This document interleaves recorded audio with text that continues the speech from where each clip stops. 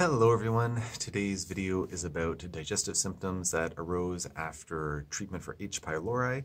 Just before jumping into the video, if you don't mind taking a quick moment to please like, share, subscribe, and or post a quick comment on the video, I'd really appreciate it. So thanks in advance for taking a second to do that.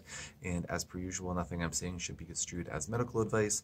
This is for informational purposes only, and if you need medical advice, please talk to your healthcare provider to get that advice.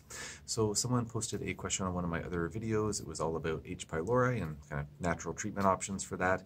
And so the comment goes, I took strong antibiotics in the past to kill off H. pylori, which worked. However, since then my stomach is off, can't tolerate any foods, always have pain, gas, bloating, etc. Can you speak to this? So thank you for the question. I'm sorry to hear about the health challenges. It's really a big drag when you're dealing with one health issue, take a treatment, and then have other symptoms that arise from that. So I've had a number of patients who have had analogous experiences, whether it's taking antibiotics to treat H. pylori or to treat a urinary tract infection or to treat pneumonia or something else like that. It's just an unfortunate thing. It doesn't happen that often, thankfully, at least in my experience. Like many patients take the antibiotics for those conditions all the time and they don't have any ill effects afterwards, but some people do, so what gives? So again, as per usual, I can't give any specific advice over social media to this individual asking the question, but just to kind of speak generally on this topic, when I've had patients in my own practice who have post-antibiotic treatment symptoms, going on a really good potency, like a high potency, broad spectrum probiotic usually goes a really long way. When it comes to probiotics, generally I like to get into the fairly high dosage range.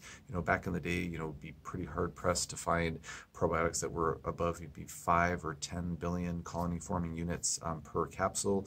Nowadays, there are products that, more routinely have, say, 50 billion colony forming units per capsule. There's a few products out there that I think have like 100 billion, or I think even some maybe with 200 billion. So just like ridiculously high amounts of these probiotics per capsule, but getting into a fairly robust dose is usually what I recommend.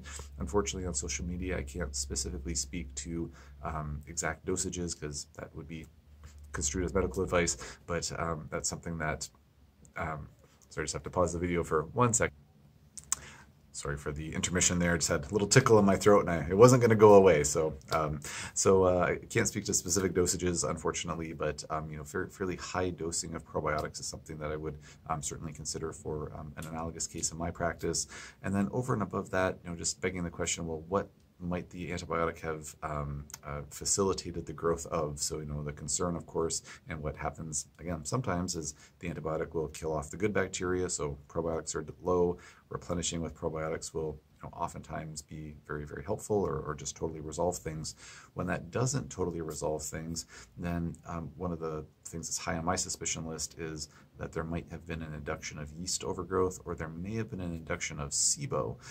So with yeast, of course, if we kill off too many of our probiotics, if we kill off too many of our commensal bacteria, it creates this little ecological niche, this little opening for some other critter to move in and start growing. And unfortunately, yeast can be fairly opportunistic in that way. So in an analogous case in my practice, I might work with some anti-yeast therapy, or do a stool test, get some testing to see if that maybe is what's going on first, but kind of pursuing yeast, or possibly SIBO can seem a little bit counterintuitive, where with SIBO it's small intestine bacterial overgrowth, thinking like, oh, well, antibiotic should be killing off those bacteria, so how would a bacterial overgrowth occur? Well, depending on the antibiotic type, there are some antibiotics that are very good at killing SIBO. There's others that are not so good at killing SIBO. So if it's a type of antibiotic that's not good at killing SIBO, but did happen to kill off some of the healthy microflora, then again, that could create an ecological niche where SIBO could arise. And antibiotic use is a risk factor for SIBO development, somewhat ironically.